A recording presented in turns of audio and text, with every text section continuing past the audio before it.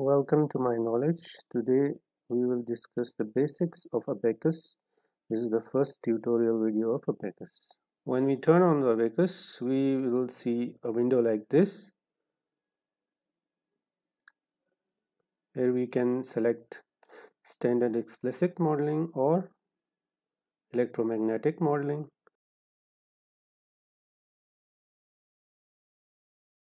So we will click on this.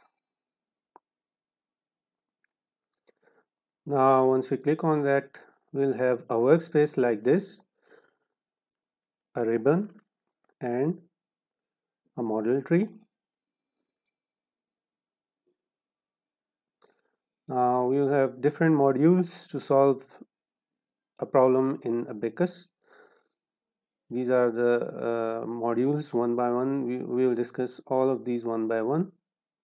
So let's create a directory. I will select a folder in which I want to save the files. It can be anywhere on the computer. Now let's name the file. Suppose I name it as Kant. Now the directory is created. We'll now create a part. For that I have to click over here. I want to create a 3D part, a deformable part, and it will be solid, and it will ask about extrusion. We can also revolve or sweep the geometry, but first we will discuss extrusion.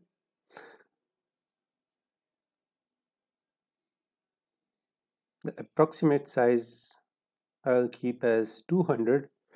Basically, in Abaqus you don't have units, you have to keep the units consistent by yourself. Now I will draw a rectangle. The dimensions of the rectangle can be edited from here. Suppose I keep the height as 10 and the length as 100. So this is the rectangle size. Now once the size is selected, I will click on done, and it will ask about the depth of extrusion.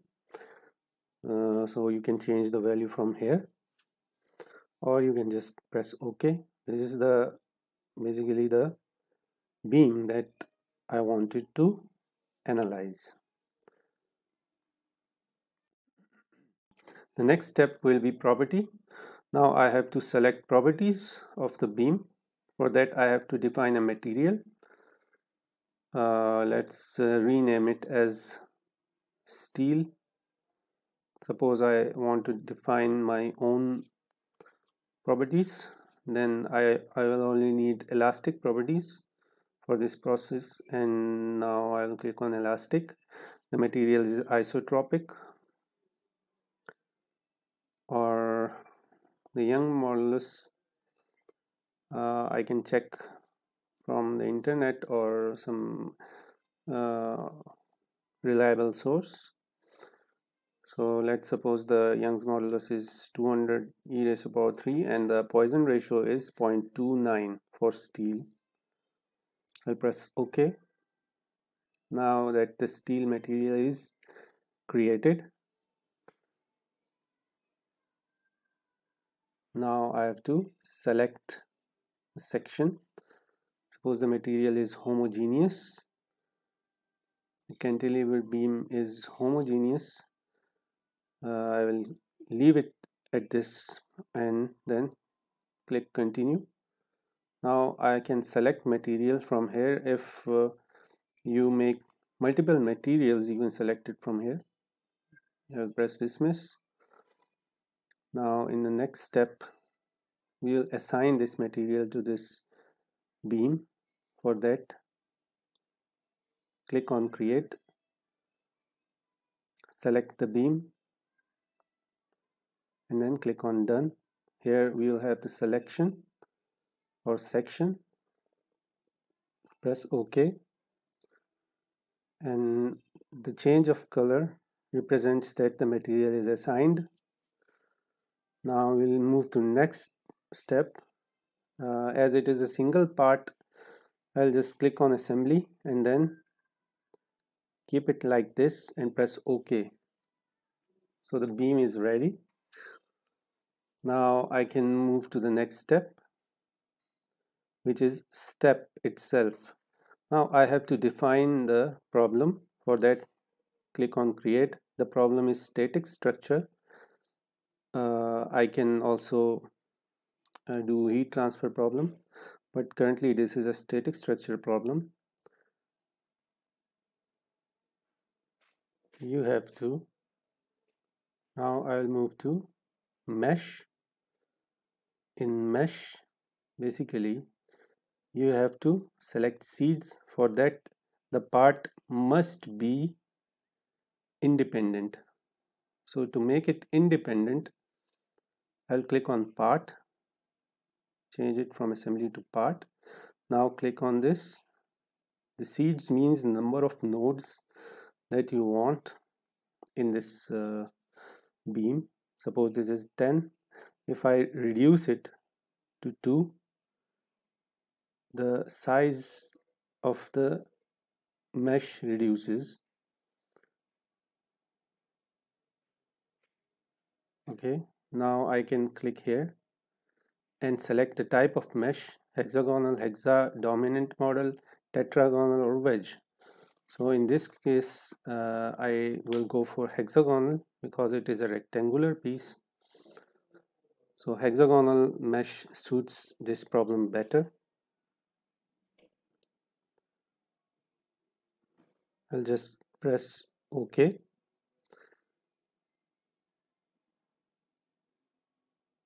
After clicking on mesh, you will get the required mesh.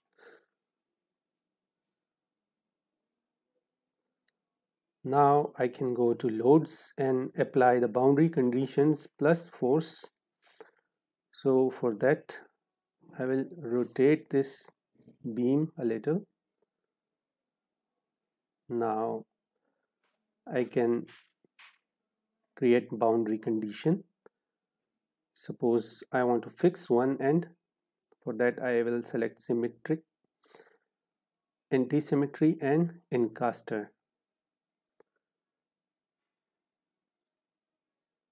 So let's press continue.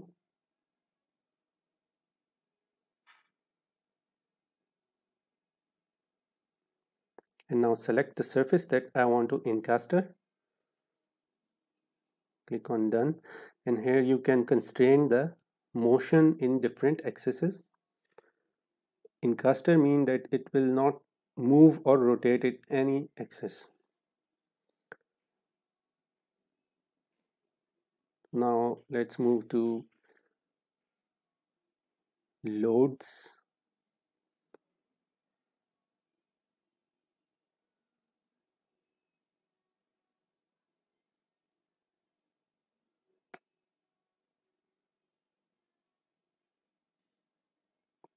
For load, I will create a set node.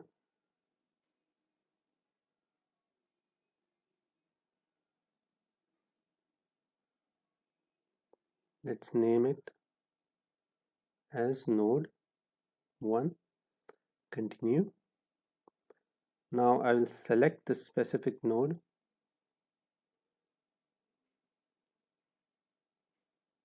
Suppose this is the node on which I want to apply the force.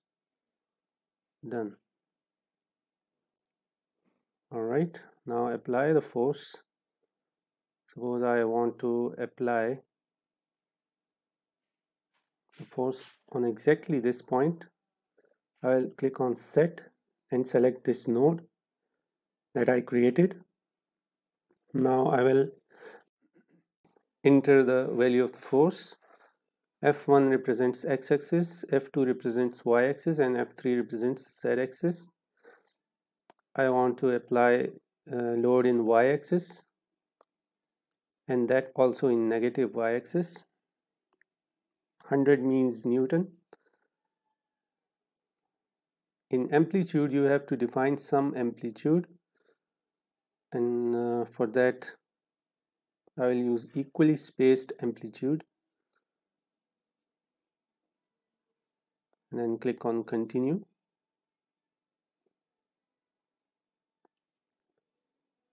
The time will be from 0 to 1 and amplitude will also be from 0 to 1.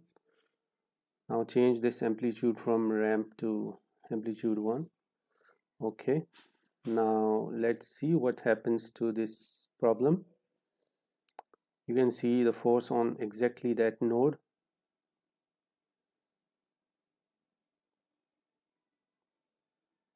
Okay, now we'll move to job, and in job you have to select and create a job.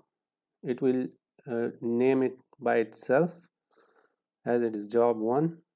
Now after creating it, we'll submit the data. We'll submit the data for first pre-check.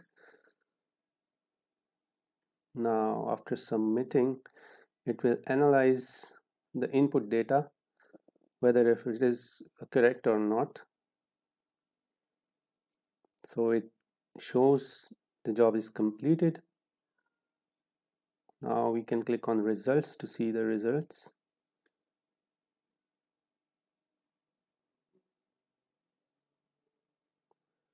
Now let's see the deformation. If you see the deformation due to the force on exactly that node, you'll see that the beam is bent at that point, and you can see the deformation in the nodes that are closer to that single node. So this is the von Mises stress. These are the von Mises stress values.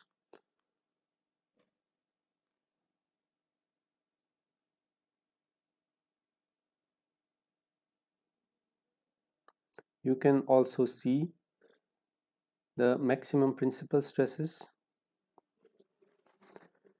and Tresca load. From here you can also check the pressure. Now this will represent the deformation. As you can see, the red portion shows maximum deformation or deflection.